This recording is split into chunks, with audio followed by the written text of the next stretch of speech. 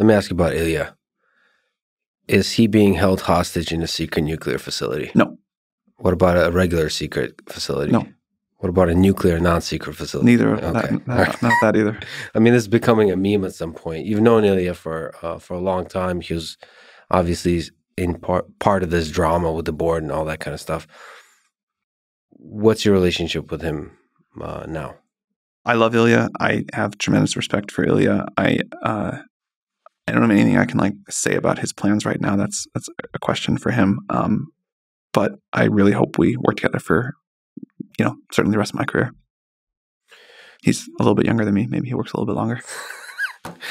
There's a meme that he saw something. Like he maybe saw AGI and that gave him a lot of worry internally. What did Ilya see? Ilya has not seen AGI. None of us have seen AGI. We've not built AGI.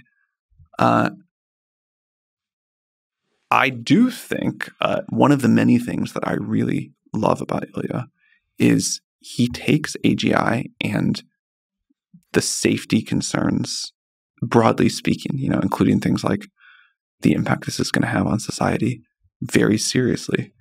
And as we continue to make significant progress, Ilya is one of the people that I've spent the most time over the last couple of years talking about what this is going to mean, what we need to do to ensure we get it right, to ensure that we succeed at the mission. So Ilya did not see AGI, but Ilya is a credit to humanity in terms of how much he thinks and worries about making sure we get this right. I've had a bunch of conversation with him in the past. I think when he talks about technology, he's always doing this long-term thinking type of thing. So he's not thinking about what this is going to be in a year. He's thinking about in 10 years. Yeah. Just thinking from first principles, okay, if this scales, what are the fundamentals here? Where's this going? And so that's a foundation for them thinking about all the other safety concerns and all that kind of stuff. Which makes him a really fascinating human to talk with. Do you have any idea why he's been kind of quiet? Is it he's just doing some soul searching?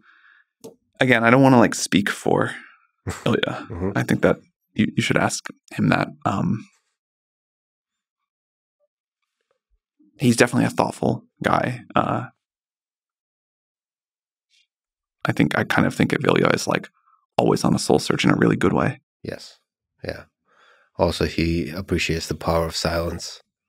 Also, I'm told he can be a silly guy, which I've never seen that side of him. It's very sweet when that happens. I've never witnessed a silly Ilya, but I look forward to that as well. I was at a dinner party with him recently, and he was playing with a puppy, and he was in a very silly mood, very endearing, and I was thinking oh man, this is not the side of Ilya that the world sees the most.